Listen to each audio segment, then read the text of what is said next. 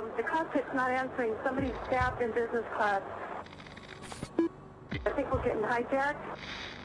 What's going on, Betty? Betty, talk to me. Betty, are you there? Betty? I think we might have lost her.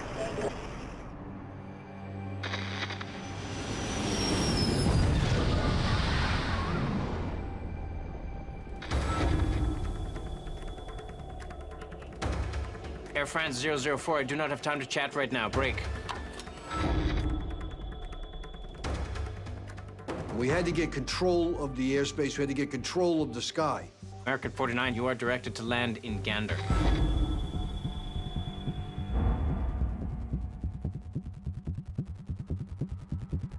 American 49, you do not understand me. You will not. Is it on every airline? Is it only on a couple? Is it only in the U.S.? You have been instructed to land. You will be landing in Gander. Now get your plane in line. No, U.S. airspace is closed to all traffic at this time. Our only options are Gander and St. John. US 49, you are directed to land in Gander. Listen, you're US 49, you do not Gander. understand me. US airspace is closed. Beef? Delta 37, you will not be going to Cincinnati today. Break. US airspace has been closed.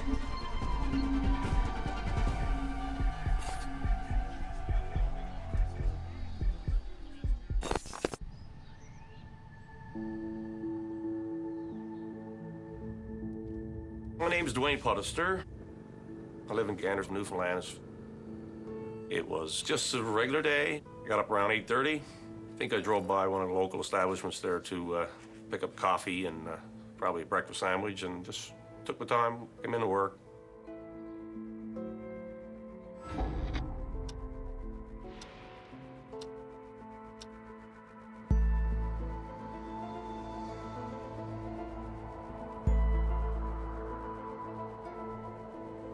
At that hour in the morning, it's very slow. So the guy that was sitting at the sector that I ended up in, he was working the whole airspace by himself. Okay. She's on mine, Bill. Hey. I get in, relieve him, there's nothing going on. You got a few airplanes, but nothing much is happening. I got this. However, all the traffic was on its way across the ocean from Europe to North America. We know they're coming. Gander Center. My name is Harold O'Reilly, and I was the shift manager on duty during September 11th, 2001. I reported for work. It was a very normal day. Well, it was my 50th birthday, yes. The only thought I had when I went to work that morning was, oh no, what am I going to put up with this evening when I come home? Because usually on a 50th birthday, they always have a party or something, you know, with banners stuck up on the street. And as it turned out, that was the least of my worries that day. American 96945. Affirmative, copy that. It was a quiet morning, routine morning. Normally in the arrival sector where I work, we would have 2, maybe 3 people seated at that time of the day before all hell broke loose.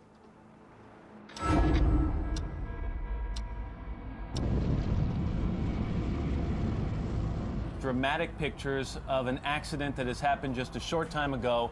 You're looking at the World Trade Center in Lower Manhattan, where just a few minutes ago we're told that a plane, some reports are that it was a small commuter plane, crashed into the upper floors of one of the Twin Towers. I was just sitting in the office. One of the controllers came in. Harold. What's going on? You won't believe this.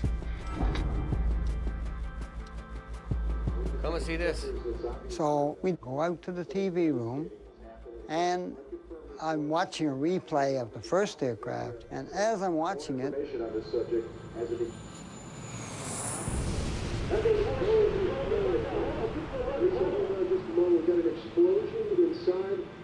Oh my God! It's not a small plane. It's not a small plane. A small plane wouldn't bring that down.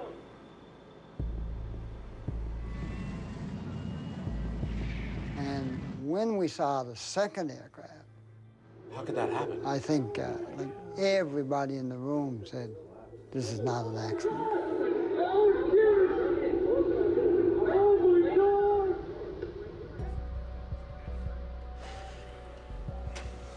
What the hell are you doing here? Now, the guy that I relieved, he came back in the building, in the ACC, and it was sort of like, kind of odd, really, and he had a strange look on his face.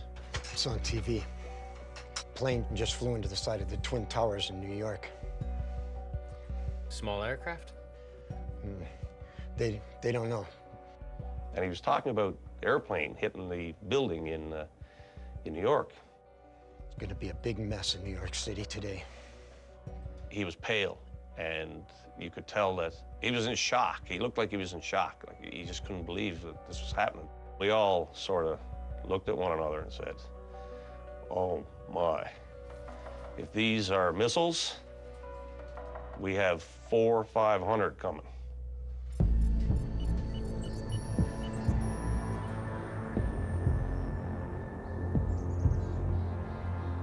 Gander Airport was originally a refueling stop and an overnight stop. In particular, during the Second World War, was very important to allow aircraft to get from North America to the European continent. The airport itself is very large. At one time, we had a runway on the airport that was 1,000 feet wide. A normal runway today is 200 feet wide. And at the time, we had a runway that was 10,500 feet long. In Gander, at one point, it was actually an alternate landing site for the space shuttle. Gander ATC instructs you to turn. Gander Air Traffic Center controls a huge chunk of airspace. Halfway across the Oceanic to 30 degrees west longitude.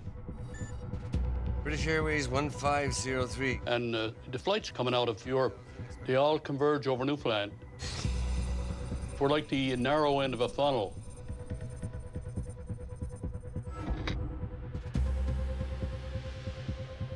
So most of these aircraft that we're talking about are wide-body jets carrying numerous passengers, 200 plus. And we are the first to receive them and radar identify them and send them on their way to their different destinations. 6, you are identified. Say your requested flight level. The altitude restriction here is 29,000 feet and above, and that's where all these aircraft transition en route back and forth to North America.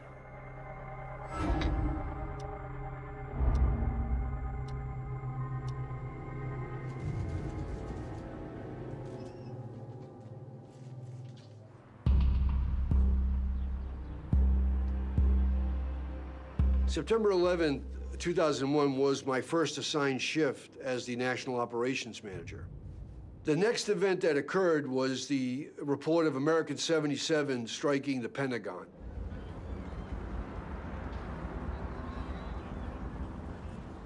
We're looking at live pictures of the Pentagon where there is billowing smoke. Jim Miklaszewski just reported that he heard an explosion. I think people here in the building are already describing as a highly sophisticated, coordinated attack.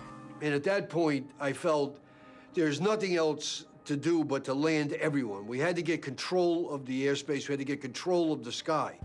As far as we know, there could have been 100 aircraft like this. And all I could think of was, we have all these missiles out there that we have no control over whatsoever. My staff and I discussed endlessly whether or not the military would shoot down American flag carrier carrying American passengers on American soil. I did not think it was possible. Vice President Cheney did give an order to engage aircraft after the last hijacked aircraft on 9/11 had crashed. We don't know who's on those planes. It is chaos. This has never happened. This has never been planned for. There was no training for the controllers prior to this ever to anticipate this happening. There's no room for error. We make a mistake, bad things happen.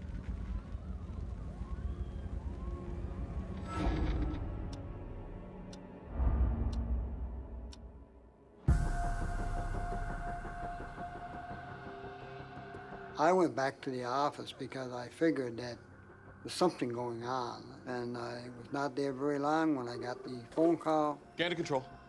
from the New York FAA supervisor who told me that American airspace is closed. You can almost feel a chill go through you. What do you mean American airspace is closed? After reiterating it 2 or 3 times, finally I had to accept that it wasn't New York airspace, it was the complete American airspace was closed. Let me get the airspace. Harold had got the word that the U.S. airspace had been closed, and he told us about it, myself and the high-level supervisor and the oceanic supervisor. And they again looked at me as if I had 2 heads, and they said, that can't be, you can't do that. That's impossible. It's closed, okay? He had to convince us a bit. We said, this some kind of joke or what? And no, it's happening, it's real. And all the airplanes that were inbound off the Oceanic had to land at the nearest airports. Get ready. Done, let's get her done. Dwayne does up top and all right, so take down. All of a sudden, it's like you have this enormous task right on your doorstep. You have to cope with it.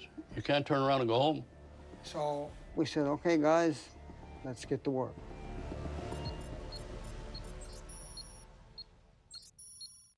When you buy a thing, sell a thing. Never ever throw a thing. When you buy a thing, sell a thing.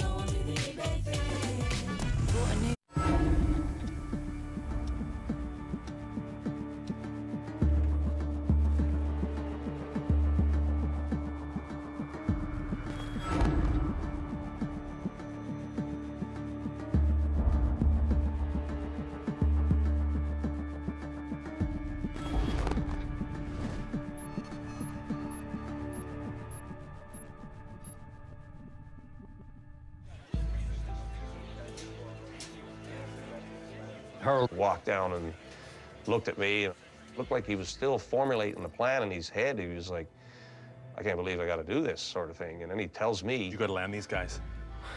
You think we're going to land all these guys? These aircraft have to be landed immediately. Bring them here.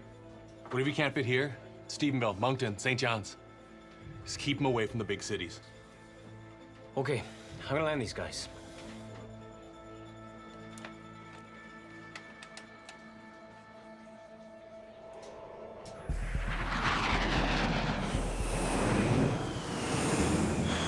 Potential that any aircraft in the air at that point in time could, in fact, be the subject of a terrorist attack. And that air traffic control were bringing aircraft into the community knowing that there was a threat of terrorism on these aircraft. That was certainly a concern. We're a very small population, and you don't point the aircraft towards heavily congested, heavily populated areas. You send them to places where there's, if the worst possible thing happened, at least the damage is minimized. That probably doesn't provide much comfort to the people that live here to understand that, but I mean, that's a reality that does exist. We were setting up arrival profiles in Gander, St. John's, Stephenville, Halifax, and Moncton. There was no favorite airline going anywhere. It was just whatever logistics worked out to the best advantage of everybody. Now, I was the person who was the first voice contact with the aircraft in domestic airspace, and I had to deliver that message to each and every one of them. So how am I going to explain this to these guys, and are they going to believe me? Are they going to think that I've lost my mind? It was pretty scary.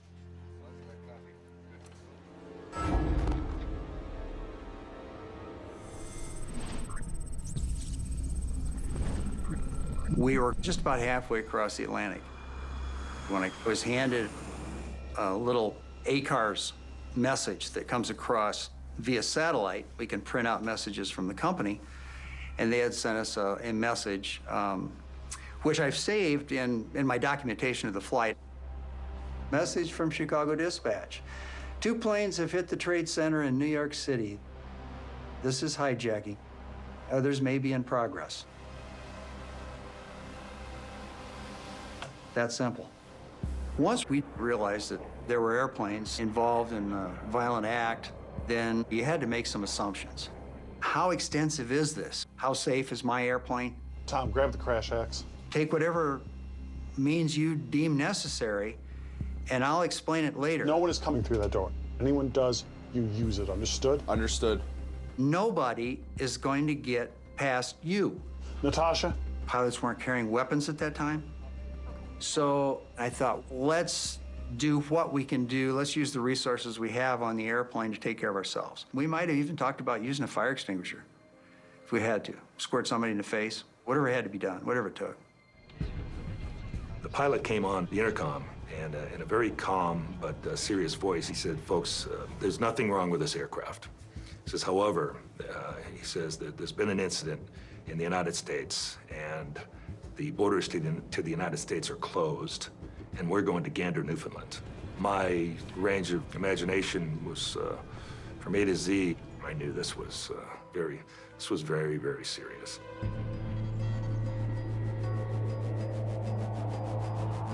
Air France 004, you will not be entering U.S. airspace today. Northwest 61, I'm not obliged to tell you anything. Break. You do not understand me. You have been instructed to land. Delta 37, you will not be going to Cincinnati. Due to an event in the USA, you will not be entering U.S. airspace today. You will be landing in Gander. Gander, Delta 37. We can't get through to our company. We need to stay on our flight plan route. You don't understand. You have been directed to land. Cleared present position, direct St. John's. They weren't going into Chicago. They weren't going anywhere. Finally, you got through to them. Okay, well, I guess we're landing. On a regular day, these aircraft are used to just transitioning airspace and, you know, very, very structured setup. Now, they're being forced into an airport where they probably have never been before. The oceanic traffic is typically your big iron, your heavy aircraft, over 300,000 pounds with hundreds of passengers on board, the wide bodies, your big Boeings, your big Airbuses, and Gander's not accustomed to seeing that type of traffic, and certainly not the volume.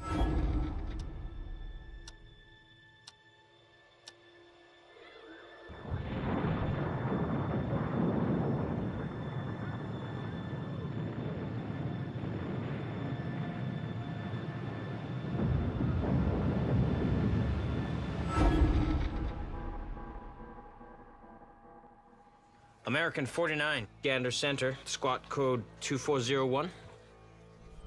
Gander Center, this is American 49 Heavy. Go ahead, American 49. The morning of September 11th, we flew from Paris, France, back to Dallas. It was a beautiful day. We even commented when we were over the North Atlantic what a gorgeous day it was.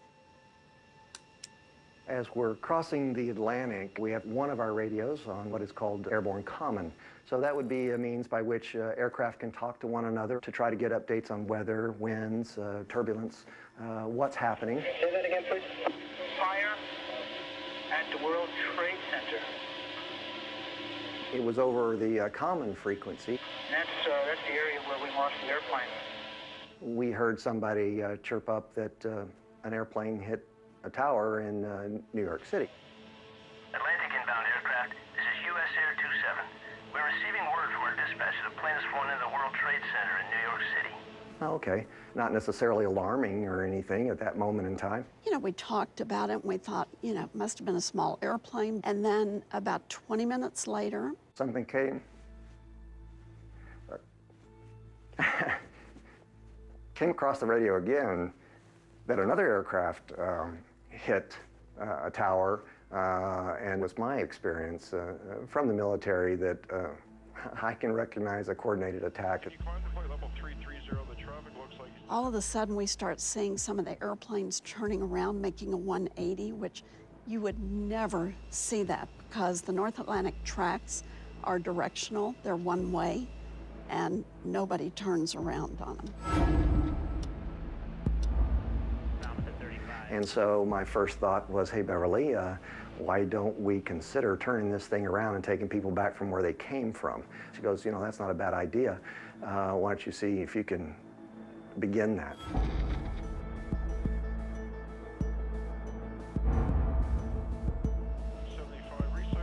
As soon as I started to pick up the radio, we hear, we're common. We tried coordinating a return to Europe with Chadwick Control. They denied clearance. They're not approving any reversals. And I sat up straight in my seat and began to process. I'm not really worried about what's behind me, like a hijacking type scenario. At that moment, I was truly focused on what my end game was, getting this aircraft and the people on the ground.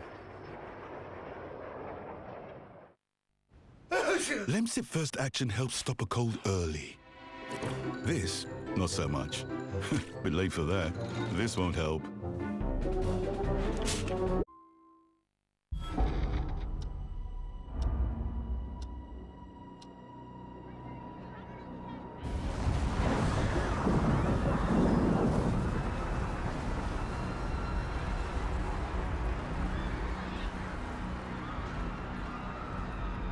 Direct Gander descend to flight level 290 initially, expect lower.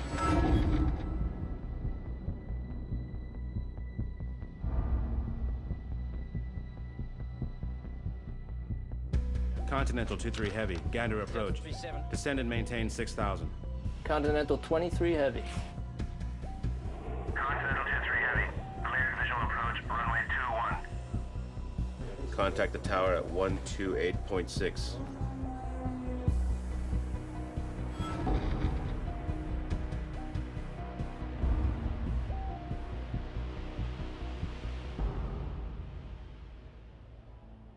In 2001, I was working as an air traffic controller at Gander Tower. My job is to get them on the ground safely.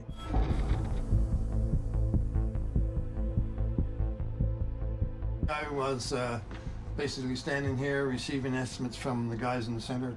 Well, we coordinate closely with the towers on arrivals. Descend to 6,000 feet? We bring them in 6 to 8 miles from the end of the runway, turn them over to the tower. Continental 23 Heavy, Gander Tower, runway 21, clear to land. Continental 23 Heavy. Runway 21, clear to land.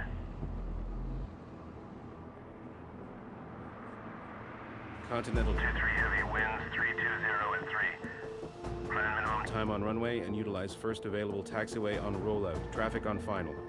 And we had a lineup of traffic coming in from 10 miles, I could see 10 to 15 miles maybe of traffic. It was a big deal getting those airplanes down without incident.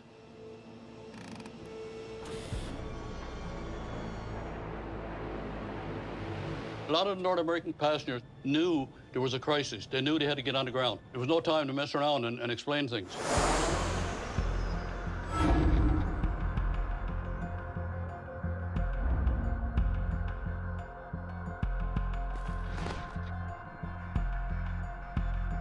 Where are we going to put these aircraft? Where are we going to put these people?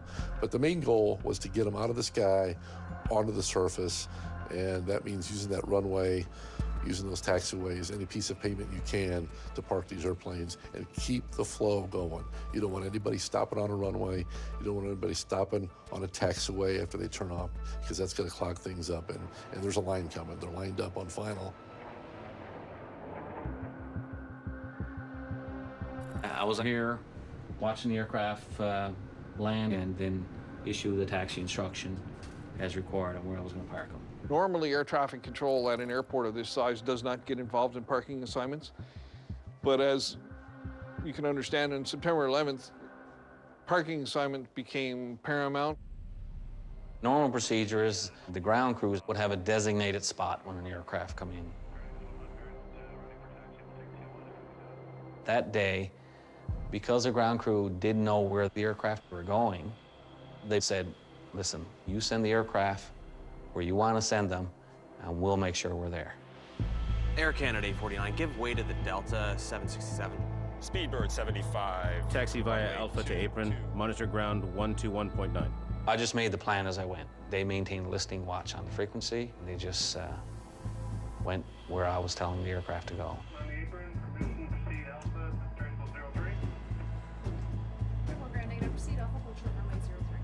Once he got on the ground, he started asking questions. Can you tell us what's going on? And my response was, I can't tell you exactly what's going on, but obviously it's a catastrophic event. When we got on the ground, Captain Ballard came over the PA and announced to us that there had been a terrorist incident in the United States. It involved multiple aircraft and the impact of buildings. And it was a shock. I got pretty angry. Then I started to think, you know, what's our status here? Who's on our plane? Could they be suspects? Could they be tied to these other terrorists? I didn't know.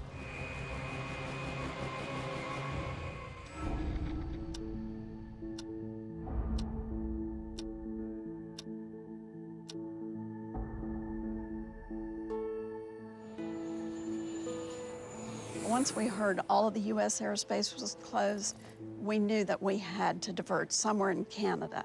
So the most likely cities would be Montreal, Toronto, Edmonton, Calgary. You know, we had enough fuel to go to anywhere in Canada. American 49, I am instructing you to land. Your options are Gander or St. John's. Hey, Beverly, I asked, why don't we continue flying over to Edmonton if we got more than enough fuel to do so, and then once we refuel and they open up airspace again, we can just fly straight south home. Gander Center, American 49 Heavy. And is there any chance that we can continue our flight to Edmonton? I asked if we could continue and refile to Edmonton. Normally when we are going to divert, the captain chooses the divert airport, and that day was quite different. No, I'm sorry. I'm afraid you don't understand. American 49, you do not understand me. You have been directed to land. I'll be back in 60 seconds. If the decision has not been made, I will make it for you. It was not even up for discussion. It was an order to land in Gander. We normally don't get orders to land somewhere, but that day we did.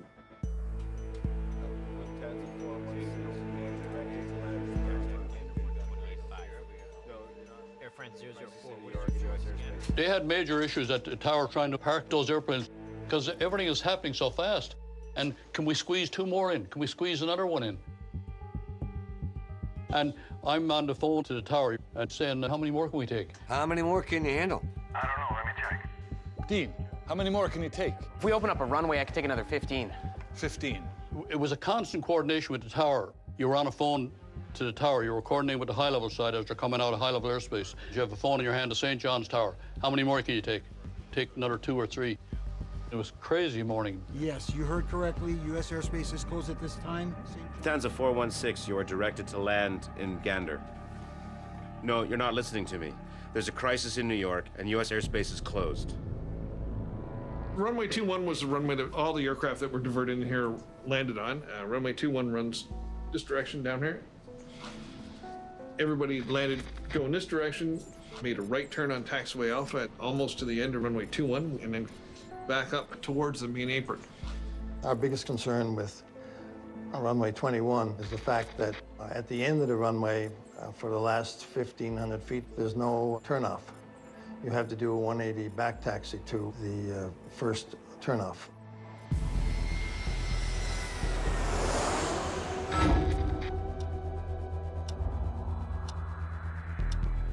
They need to clear that runway as soon as possible and keep that aircraft moving along the taxiway, because here's your buddy coming right down behind you. We're spacing the aircraft to give us sufficient time to get them slowed down and get them off the runway before the next aircraft was final. And in this particular case, I guess somebody was a little bit slower. Sabina 539, Gander Tower, Ball 747, 1 mile final.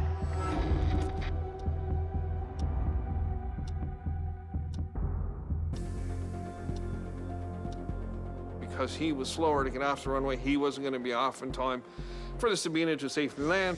Sabina became in too hot, too heavy. And if you don't get off the runway, he's not going to be able to land. Oh, we're too close. Sabina 539, go around, fly runway heading, climb and maintain 3,000.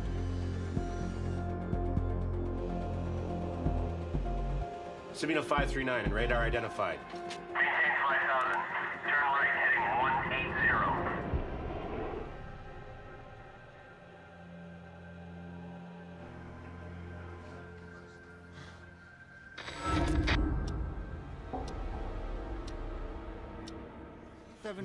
Descend to 2,800 feet. There was no particular plan in place. There was no time. You just had too much traffic coming that had to be dealt with. They were just purging them out of high-level airspace, the high-level controllers. We're going to be bringing India on a 747 and a 22. I compared it to a knot that was tightening. They wanted to get them out. The pilots wanted out. There was apprehension in some of their voices. They wanted to get on the ground as quick as they could. They didn't know, but there was more terrorist activity going to happen on their airplanes.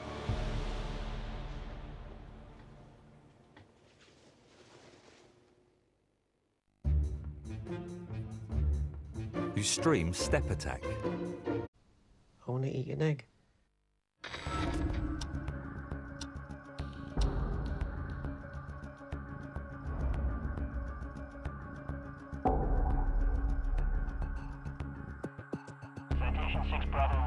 Delta 1-2. The electronics couldn't keep up to the level of traffic that we had. Lufthansa 446, estimating 14. So we were doing a lot of voice coordination. The old school of just verbal estimates on which aircraft was where, who was following who. The cooperation of the tower controller and the controllers in Gander Center kept everything straight so that we knew which aircraft was which in the sequence they were for the arrivals. This day was intense.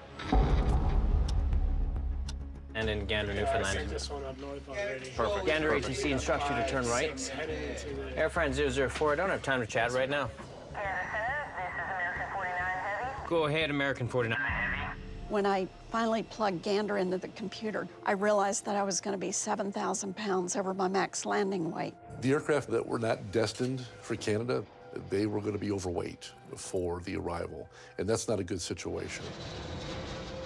You certainly don't want to have an aircraft that's overweight, land on a runway, and then break the landing gear, become disabled on the runway with all this extra fuel.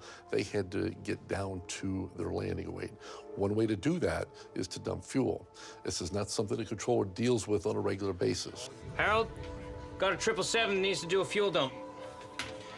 Stand by, we'll get back to you. American 49 Heavy, standing by. Typically what happens is the aircraft is put over an isolated area. It needs to be high enough to where the fuel will evaporate before it reaches the ground. And they also need to isolate that aircraft and ensure that no other aircraft are going to be transversing the airspace beneath it with at least 2,000 feet. You have to be careful as to how you're maneuvering the airplanes to keep them all clear of each other. Reg, Yeah? can you set up a flight path for a fuel dump, please? Bet you half these planes are going to need it. Got it. American 49, we're going to set you up with an area near Gander for your fuel dump. Stand by. Copy that, Gander. Our mindset is to gas and go and to get home. That's the completion of the mission. But the first step in this mission now has been changed to landing safely and coordinate with the controllers to begin dumping fuel to get down to landing weight. American 49, contact Gander Center on 131.8 to complete your fuel dump. American 49, Roger. America 49, Gander Center. For fuel dump, proceed 50 miles due east, descend to 18,000. Commence dump there. Copy that, Gander Center. Northeast 50 miles, descend 18,000. They started clearing the airspace or making sure that they had a good area to send me to. So they basically just gave me a vector, and that was the heading I stayed on until I jettisoned the 7,000 pounds. Commencing fuel dump now. It's high-octane fuel. It's risky business. Explosion, fires, and then you're into a real catastrophic deal if that were to happen. See this? As much as it might shock some people, if you begin to dump fuel at the higher altitude you are, it disperses and atomizes before it actually reaches the ground. Gander Center, American 49 Heavy. Fuel dump complete. Roger, American 49 Heavy. Fly heading 190. Once the aircraft gets down to its landing weight or below, it will be resequenced to the back of the line and have an attempted approach. They then vectored me onto a 95-mile final into runway 21 into Gander. Air France 004, I don't have time to chat right now. Decisions had to be made. There was so much information that you had to take in. It was too much for one person at that point. It's a small town, word gets around. The controllers who were off came in on their own volition. Without being called, they knew we needed people. We went from the 2 or 3 seated that time of the day to 14. Good to see you, bud. It's good to see you. They came together as a team, right? No rivalry, no animosity, no argument. Everybody pulls together, helping each other out. You know, if I'm, overcome with airplanes, you can take some off of my scope. It was so gratifying and unbelievable that once word spread, we were actually turning down controllers who wanted to come in and work. But you can't get too emotional about things. Negative. Even though you might be hurting, you got to cope with what's going on. You can't just get up and pull your headset out and say, I had enough. It's highly orchestrated ballet that's occurring. We're getting prepared for the approach and landing, and that takes us down to lower altitude. It was interesting that this small base had a line of aircraft on final. It looked like Dallas-Fort Worth on a beautiful summer day at the peak of rush hour. This was not normal, and that we were landing.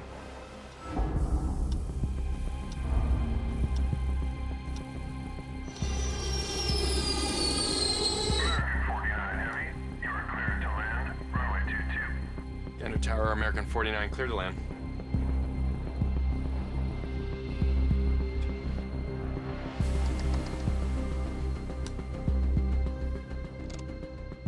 Normally, our final approaches are about 15 miles out, and mine was 95 miles, which made me one of the last airplanes to land.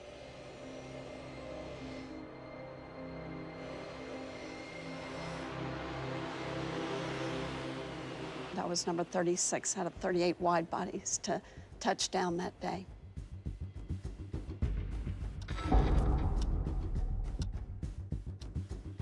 Bay American 49, I'm gonna need you to pull a 180 and double back down runway 04. Yeah, we gotta get some extra hands on deck here because we only got, well, that's what I'm telling you. We filled up the main apron first, just because at that point we didn't know how many aircraft we were gonna have. Bit of a challenge for an aircraft of this size. Well, I don't know what you want me to tell you, and I got nowhere else for you to go. Virgin 21. I can see airplanes everywhere. They are all over the taxiways. They're parked on a runway. They're parked all over the area at the terminal. And I didn't know where I was going to be able to park. There's an old abandoned runway in the middle of the airport that's left over from the Second World War. We parked some aircraft on that. And then at the last dozen or so aircraft that landed were actually parked on what was one of our active runways, because at that point we had nowhere else to put people. There have certainly been that many airplanes at this airport, even more, but not wide bodies. And that's what was so unique about it, is we were all wide bodies. All the big guys.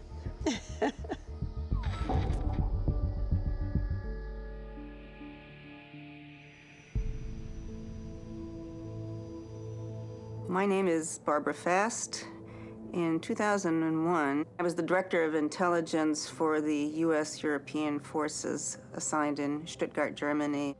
I had a tri-band phone, which in those days allowed you to be able to communicate both to Europe as well as to the United States. It's Fast. What's going on? What can you tell me? My office told me that 2 separate large commercial aircraft had flown into the World Trade Center. Oh my God. Shortly after we landed, I had a passenger come up to the cockpit. Captain?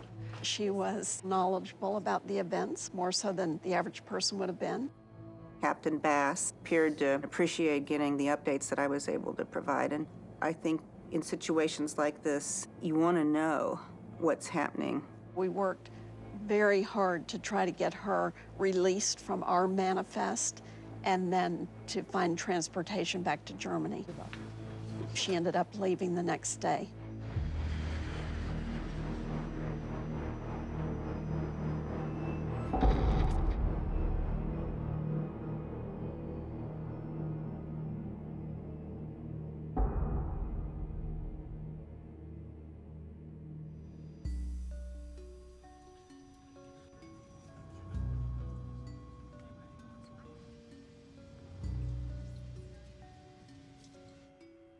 There was a lot of security issues that had to be considered before anybody was allowed off an airplane. We didn't know how long the time was going to be. We didn't know if it was just going to be a logistical challenge at the airport, because we had no way of anticipating how long this closure of airspace was going to be, whether the passengers would in fact be disembarking. So when you think of people from all over the world, every walk of life, and every language, every race, religion, every medical condition, all the issues that we would have to address. Right now, you can understand that based on what has happened. So there was a lot of stress and fear, uncertainty. I haven't heard confirmation. And nobody had been able to disembark. In fact, they weren't going to be able to disembark for quite a few hours because there was a threat of, you know, bombs on these aircraft, terrorists on these aircraft, and so on. Today, because they're not going to clear this up, and they're not going to take a chance on it.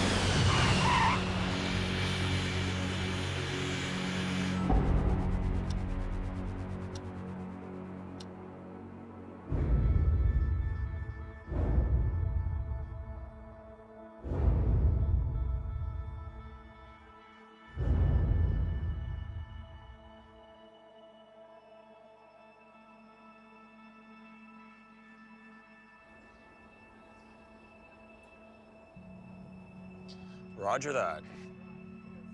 That's the last one.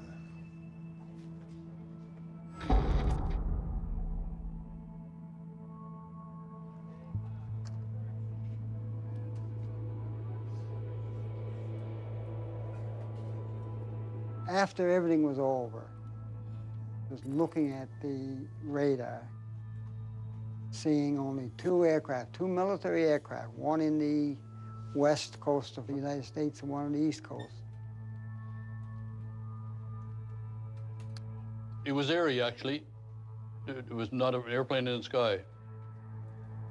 You're in a place that's busy all the time, and now there's nothing. Radar screens were blank. The silence was deafening.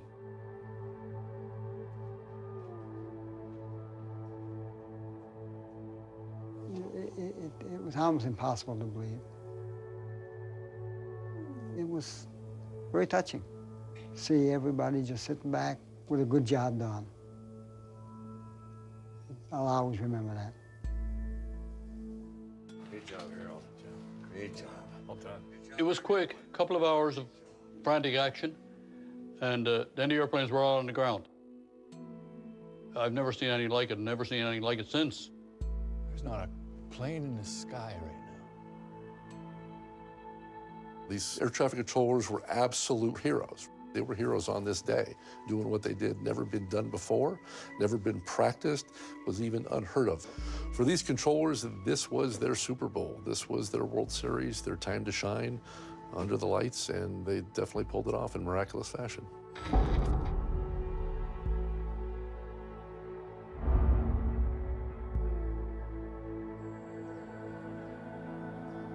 It was never a thought that went through my mind that we could not accomplish this. I look at it as, you know, a day that we could use as an example of how people just kind of work together and cooperate to get something done. It was sort of a turning point in life somewhat.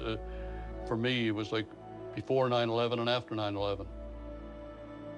You know, innocent people have been killed. I don't know sometimes where mankind can do what they can do. And then the other side of it all is the good side. They can rise to the occasion and counteract it, and hopefully the good will prevail.